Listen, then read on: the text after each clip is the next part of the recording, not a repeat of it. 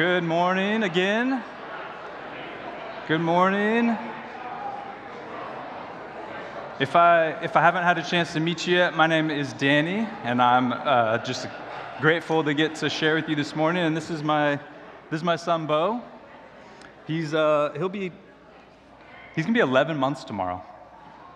Yeah, we're kind of grieving that because he's not a little baby anymore. But the reason I brought him up here is this morning we're talking about Christmas, and we're talking about babies, and the reality is that if I set Bo down right now, this guitar is no longer safe, right? These lights and this garland are no longer safe. He is no longer safe because there is a massive ledge here that he would likely experiment with. And he is an amazing little boy, and he's vulnerable. He is completely reliant on our care. He is completely reliant on somebody to make sure that he is safe. He's got he's certainly checking you all out and trying, he's got the stranger danger going on. And the reality of Christmas is that Jesus, the creator of the universe, the creator of humanity, became like this at Christmas time. And so that's what we're going to talk about this morning. So would you pray with me? Father, thank you for this day. Thank you that we can come together and we can worship you, we can praise you. And God, thank you that you sent your son for us, that you spared no expense. And Jesus, thank you for becoming like a little child and taking on all the vulnerability that comes with that for us. We love you, and it's in your name, Jesus, we pray. Amen. You want to wave and say bye, bud? No chance. Thank you. So the Gospels are many things. They're many things, but one of the things that they are is a biography. They tell the story of Jesus' life. They talk about the events of his life, and it's where we learn the most about him. And 3 of the 4 of them talk about the birth of Jesus. John is very poetic. I feel like we sort of sang John 1:1, in Jesus you alone. He says, in the beginning was the Word, and the Word was with God, and the Word was God. He was with God in the beginning. Through him all things were made. Without him nothing was made that has been made. In him was life, and that life was the light of all mankind. The light shines in the darkness, and the darkness has not overcome it. And then down in verse 14, the Word became flesh and made his dwelling among us. We have seen his glory, the glory of the one and only Son who came from the Father, full of grace and truth. Luke is a bit more pragmatic. In Luke chapter 2, he says, while they were there, the time came for the baby to be born, and she gave birth to her firstborn, a son. She wrapped him in cloths and placed him in a manger because there was no guest room available for them. Matthew, as Christy talked about last week, is a little bit more focused on the family. It goes through the genealogy. It talks more about the tension that Mary and Joseph felt, particularly from Joseph's perspective. And it talks about their incredible trust despite the absolute upside-down beginning of their marriage. Matthew chapter 1 highlights it, but in verse 24, when Joseph woke up, he did what the angel of the Lord had commanded him and took Mary home as his wife. But he did not consummate their marriage until she gave birth to a son, and he gave him the name Jesus. Now, biblical authors were very intentional with what they wrote. They didn't take up time or space to spell out common experience. And so one of the things that we know about the Bible is that it's designed to be meditated on. I was listening to an interview with N.T. Wright this week. He's a scholar, a New Testament scholar, and he's written like 80 books. It's ridiculous. He actually couldn't keep count when they asked. He's like, I think it's about 80. But in the interview, he wrote this new book on Romans 8, and he said, for the first time, I saw this. And it was amazing to me. This guy studies the Bible professionally for like 40 years, and he saw this new thing. The Bible is this amazing thing. And as Tim Mackey says from the Bible Project, he says, it's designed to be meditated on for a lifetime. And the reason I say this is because if we drill into specific words or phrases in these chapters or these verses or these books, some of these stories have incredible depth and meaning to them. And so it's our goal in this series to consider the honesty of Advent, the humanity of Christmas. And so today we're going to pause and we're going to stare at 3 words in particular. She gave birth. If you could imagine for a moment that this was a hyperlink, right? Like she gave birth if they were the blue letters with an underline, and you could click on it, and it would take you to the transcript of everything that occurred in those 3 words, and everything that those 3 words encompassed. Would it change the story at all for you? Because everybody in here has experienced birth, whether it was simply you were born, but many of you have given birth. Many of you have witnessed birth. Many of you would say, I don't really feel anything when I think about birth. But because I've talked with many of you, I know that there are also many of you who feel a lot of joy and a lot of great memories of birth. But then there are others of you who would say, when you think about it, it's hard. It's painful to think about that idea. Or for many of you, it may even bring up a sense of loss or an unfulfilled longing. And so even in our own just quick reflection on our own feeling about those 3 words, we would acknowledge that those 3 words are much more than just 3 words. For us, Monica and I, we are so grateful to have 4 healthy kids, and relatively, as much as pregnancy is normal and deliveries are normal, those 4 were relatively normal, but in each of them, there was a moment where we weren't sure, right? Like that confidence dipped down. And so in our youngest, Bo, at the very last minute, he came out face up, which caused a lot of chaos right at the end. The doctors got very concerned right at the end. Our third, her oxygen dropped during labor, and Monica had to be on oxygen, and like there was a very clear sense of urgency among the doctors. Our second, Monica had to be on bed rest with him and was in extreme pain, even more so than whatever normal is in delivering a child. And then with our first, her pregnancy was considered high risk, and we had to go to all sorts of extra appointments. At the end, we had to do stress tests. But in the end, we're grateful to have 4 healthy children and their incredible blessings. But before all that, we didn't have a healthy pregnancy. Everything was fine for the first trimester, and everything was looking good. And then somewhere right around the second trimester, started having some complications. And the doctor was like, "Yeah, everything's going to be fine. You just need to go on bed rest and take it easy." And the short version of the story is everything was not fine, and we lost that baby about halfway through the pregnancy, and almost lost Monica in the process of that. I practiced this 100 times, and I didn't think it would be emotional, but it is. But watching my wife give birth to a lifeless child was the hardest thing I've ever had to do. And it was at that point that my paradigm of, this is a 25-year-old young man's paradigm of, like a woman gets pregnant, labor starts, and a baby comes out. It's not that simple. It is much more vulnerable than that. It's much more fragile than that. It's much more complicated than that. And so she gave birth. 3 words. 3 words in 2 chapters of an entire book of the Bible have incredible depth and meaning because birth is vulnerable. It's literally messy. It's complicated. It's stressful. It's painful. And it's always traumatic to some extent. And this is part of the honesty of Christmas. Now, from decades of research in neurology and embryology, psychology, we know so much more about birth today than the ancient people did. We know that the conditions of the pregnancy have incredible impact on the health of the child.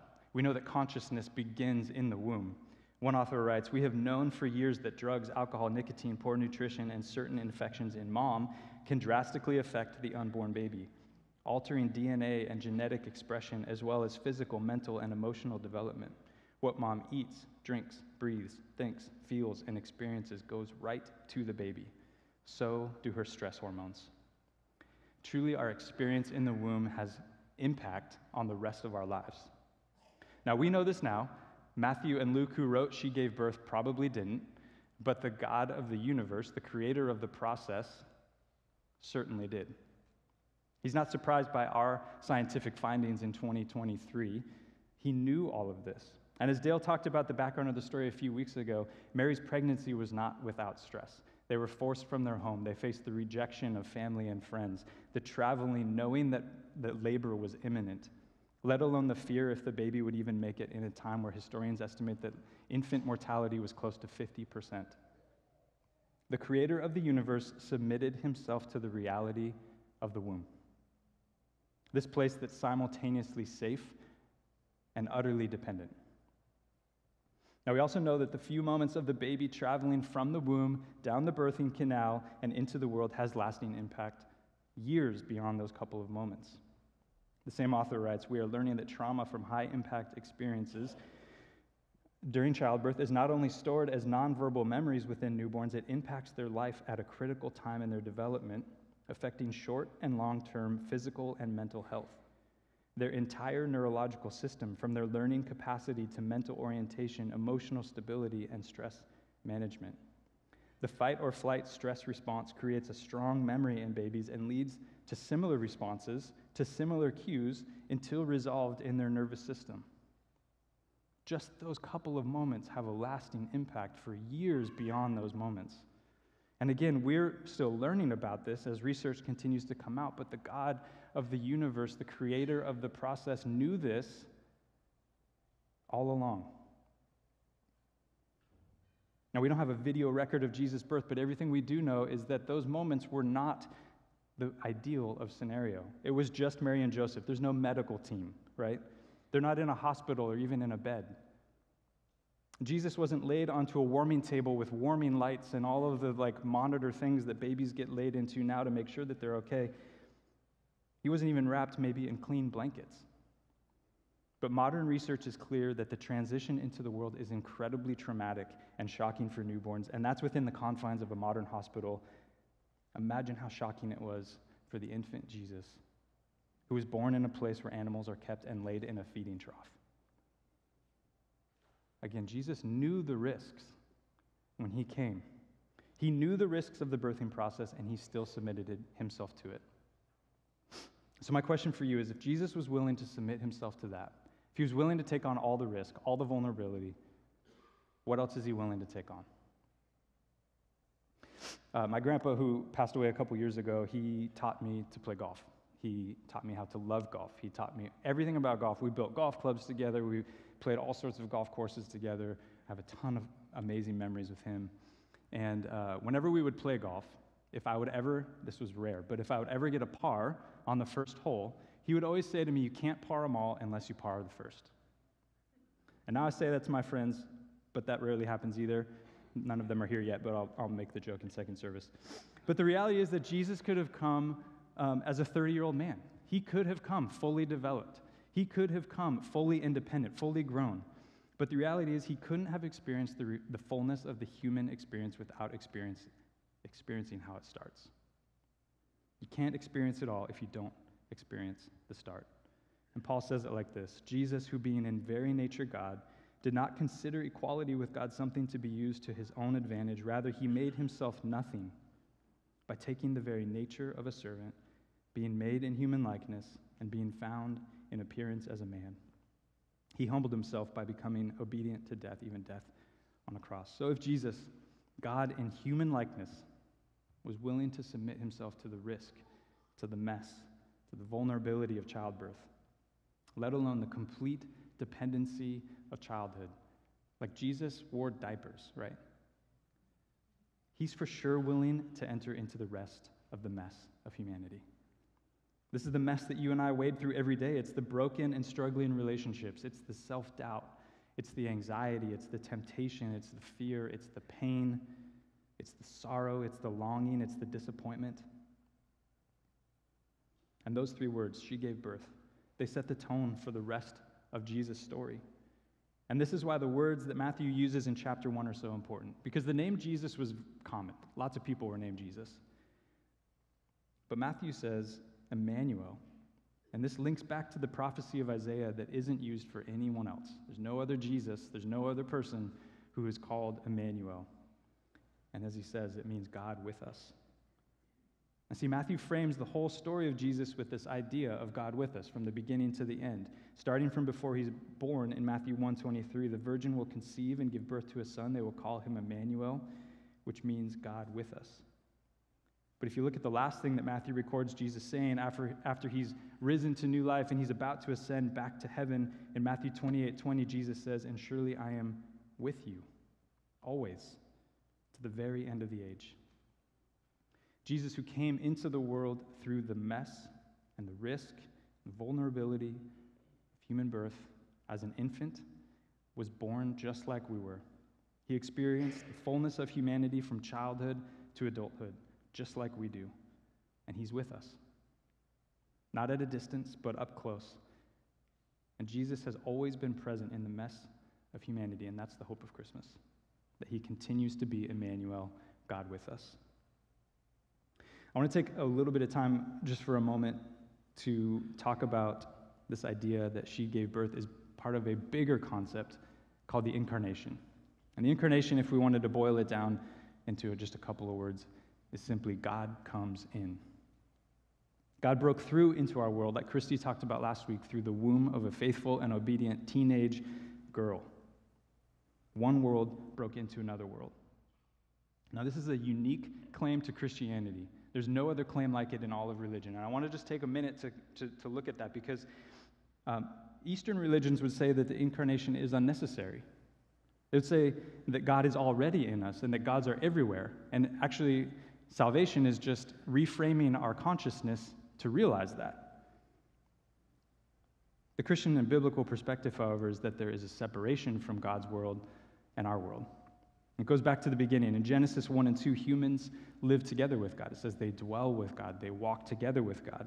But in Genesis 3, Adam and Eve sin, which causes a separation between God and humans. It says it like this. Verse 23, "So the Lord God banished him from the Garden of Eden to work the ground from which he had been taken.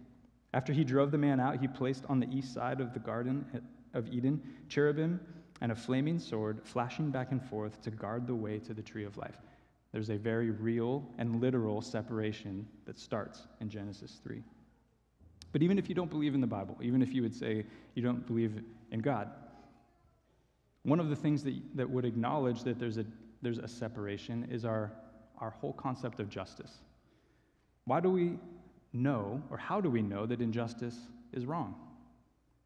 Quite simply, if you long for justice, if you long for things to be right, it's an acknowledgement that there's something other than what we experience here. Why do we long for a place where people don't die? If this place is all there is, why do we long for it to be different?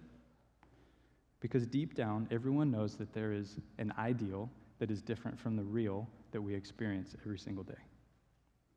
And so in response to the incarnation being unnecessary, the Christian view would be that God's world isn't here. Western religions like Judaism and Islam would say that the incarnation is impossible. They would agree that God's world is apart from ours, but they would say God is too powerful to become a baby. God is too big to ever come down to a Jewish teenager. I would say that the idea of the incarnation is too primitive. But the Christian response to this is, what could be greater than a God who's willing to come down to and for his creation? What could be greater than someone who's willing to humble himself for his creation and become like them? It's like an adult getting down on the floor to play with a little kid. So the little kid can't come up to receive the love and the care that they need and that they desire. The power rests solely on the adult to go down and express that love and affection and to meet their need.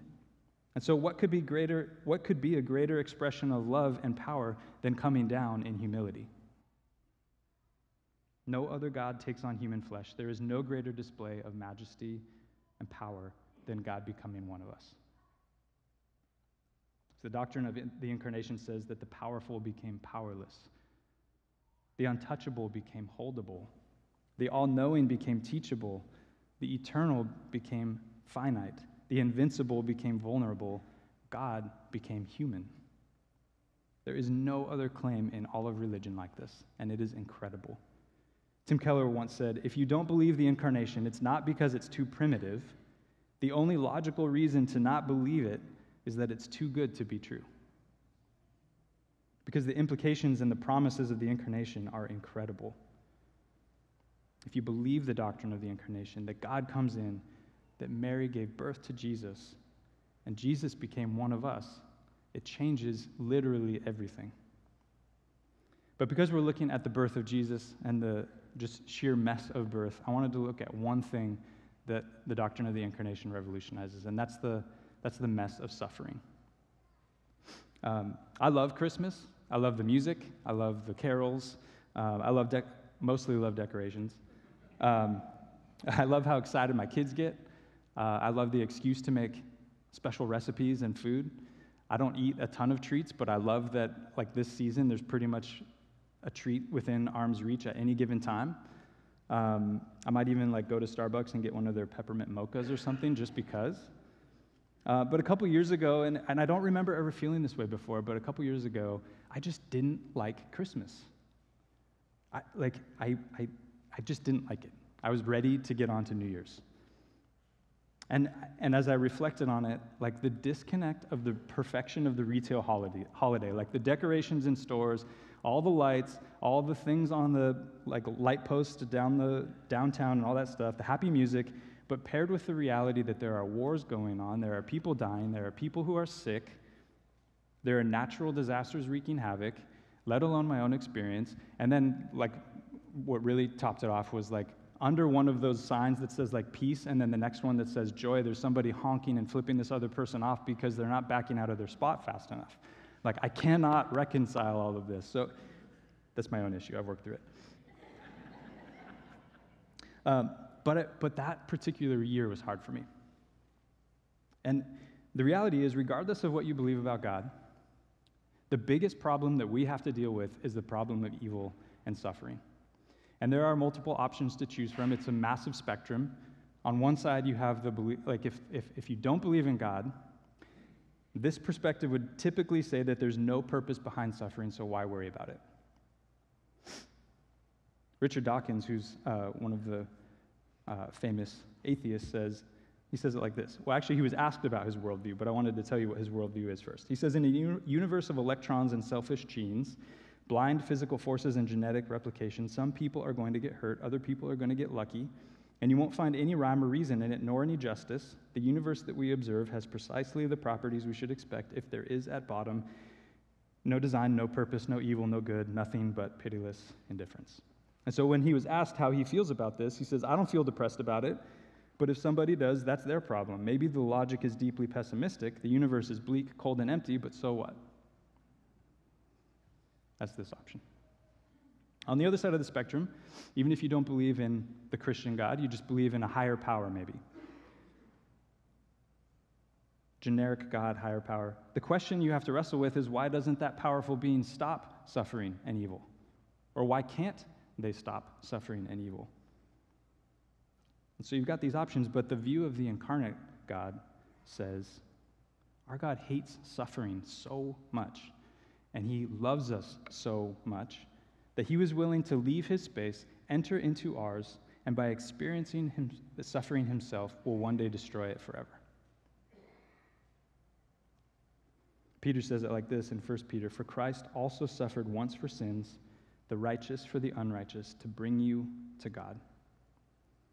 The incarnate God says, I'm going to pay the penalty myself, and that will one day destroy death, suffering, evil, and pain once and for all. And in the meantime, it'll give comfort and purpose. She gave birth, and the broader doctrine of incarnation says you have a God who has experienced what you have or are experiencing. Which means you can go through pain knowing that it's temporary, because the God who broke through and became like you loves you, and he's been there, and one day in this lifetime or the next, he's going to take it away. Which leads to the last thing. Last question is, why does she give birth? Why do those three words? Why does that give hope for the future? Paul draws on this same analogy in his letter to the Galatians. And the Galatians are an early church, they're early followers of Jesus, and he's begging them to follow and hold fast to the truth and to follow the way of Jesus. He says it like this in Galatians 4:19, my dear children, for whom I am again in the pains of childbirth, until Christ is formed in you. Paul is saying, just as God broke down the barrier between his space and ours, Just as he broke through the wall of separation and formed Jesus in Mary, he broke through and she gave birth, and it changed everything. And in the same way, it's still possible that God can break through the walls that we put up. The walls that say, I can do this on my own. The walls that keep our space and his space separated. And Paul is saying he can still break through those walls, and Jesus can be formed in you, and it can change everything. See, the doctrine of incarnation says the only way to overcome suffering is to go through it, but it also says because Christ is in you, anything can happen. And the honesty of Advent is that right now it's partial. When Jesus came as a baby, he made the reality of transformation possible, the reality of hope possible, the reality of restoration and healing possible. But on the other hand of Advent, we're reminded that one day he'll come back, and it will be complete. And between the resurrection and the formation of the church, the end of Luke and the beginning of Acts, it's this time where Jesus ascends back to heaven. And Luke records what happens. He says, an angel appears, before he says it, there's an angel who appears as they're literally watching Jesus drift into the clouds, which is incredible, by the way. That's a message in and of itself. Those are 3 words we could dig in on. But he writes in Acts 1:11, the angel says to them, why do you stand here looking into the sky? The same Jesus who has been taken from you into heaven will come back in the same way you have seen him go into heaven. And the reality of Advent is that she gave birth and Jesus came, but the longing of Advent is that he's coming again. And when he comes back, Revelation 21 says what he's going to bring. He's going to bring a new heaven and a new earth where God's dwelling place is now among the people, and he will dwell with them. They will be his people, and God himself will be with them and be their God. He will wipe every tear from their eyes. There will be no more death or mourning or crying or pain, for the old order of things that we experience every single day right now has passed away. The separation that began in Genesis 3 will be undone, and the beauty and the intimacy and the perfection will be restored. And this is how we can reconnect the perfection and the beauty of the retail holiday and the mess and the vulnerability of she gave birth. The beauty and the decorations, the thrill of the presents, the happiness of the music, the joy of the treats, they don't have to feel like a disconnect from the reality of our experience. They can serve as a reminder or a signpost, if you will, that not only did Christ come as the most wonderful gift, and not only does he walk with us now, but he's coming back. And when he comes back, it's not going to be through the miraculous but vulnerable way of childbirth. He's coming back in an even more miraculous glory and power and majesty and full authority to make everything right. And while we wait, she gave birth reminds us that Jesus came as one of us for us. Author Scott Erickson, who you hear a lot on the podcast, wrote this. A saving way came into the world just like we did, in all its goopy humanity. A birth is a rite of passage in human vulnerability. The Christ was born of blood like we are. The Christ partook in the powerless vulnerability of coming into the world naked and weak like we often still feel. That the Christ was born into the muck of human biology which we seem to wade through for the rest of our lives. So my hope is that this Christmas, that she gave birth would remind us that he came as one of us, for us. And the invitation of the doctrine of incarnation is that anything is now possible. What I'd like to do as we close is just to take a moment to reflect, and then we'll respond in a minute. But what I'd like to do is just read part of Luke 2. And I invite you to close your eyes and just listen. Not that the story has to be different to you now, but maybe it will be a little bit. And so I'm going to read, starting in verse 4. So Joseph also went up from the town of Nazareth in Galilee to Judea, to Bethlehem, the town of David, because he belonged to the house and line of David. He went there to register with Mary, who was pledged to be married to him and was expecting a child. While they were there, the time came for the baby to be born, and she gave birth to her firstborn, a son. She wrapped him in cloths and placed him in a manger because there was no guest room available for them. And there were shepherds living out in the fields nearby, keeping watch over their flocks at night. An angel of the Lord appeared to them, and the glory of the Lord shone around them, and they were terrified. But the angel said to them, "Do not be afraid. I bring you good news that will cause great joy for all the people. Today in the town of David a Savior has been born to you. He is the Messiah, the Lord. This will be a sign to you. You will find a baby wrapped in cloths and lying in a manger." Suddenly a great company of the heavenly host appeared with the angel, praising God and saying, "Glory to God in the highest heaven, and on earth peace to those on whom his favor rests." When the angels had left them and gone into heaven, the shepherds said to one another, "Let's go to Bethlehem and see this thing that has happened, which the Lord has told us about."